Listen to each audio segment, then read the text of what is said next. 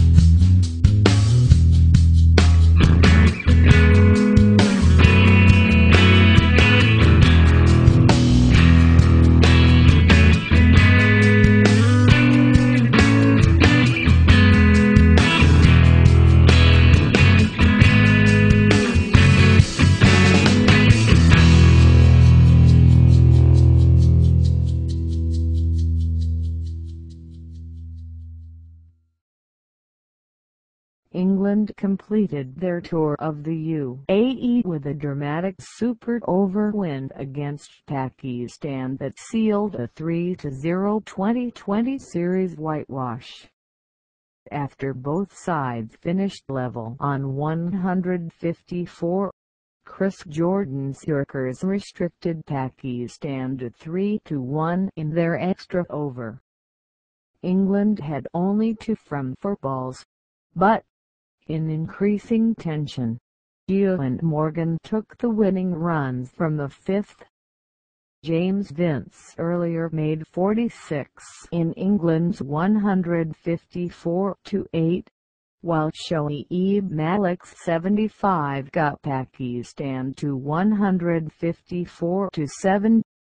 The win in Sharjah completes an excellent limited overs tour for England, who'd followed a 2-0 Test series defeat with a 3-1 win in the one-day internationals.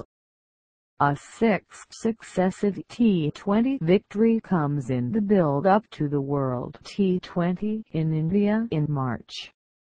Preparations for that tournament will continue with 2 matches at the end of the South Africa tour. Jordan was England's most expensive bowler in the 20 overs, conceding 39 runs from his 4 as he regularly missed his length. Therefore, it was a surprise when he was thrown the ball for the super over. However, the Sussex paceman delivered an exhibition of fast, block-hole bowling that Shoaib Malik and Eoin Morgan, who was bowled off the final ball, could take for only 1 single and 2 leg byes. Handing Chris Jordan the ball in that super over epitomized the quality of our squad, said England captain Morgan. He's our best Yorker bowler, so once we decided on that plan, it was an easy decision to go to him. Chris Wokes has a different set of skills, but once we chose to go for 6 Yorkers, it had to be George's. Though the target was modest, England faced nervous moments in the chase as Aphrodite gave only a single apiece to Morgan and Jos Buttler. And Buttler could, and probably should, have been run out as he dived to complete the winning run as Edouard Barley failed to gather the throw from the outfield.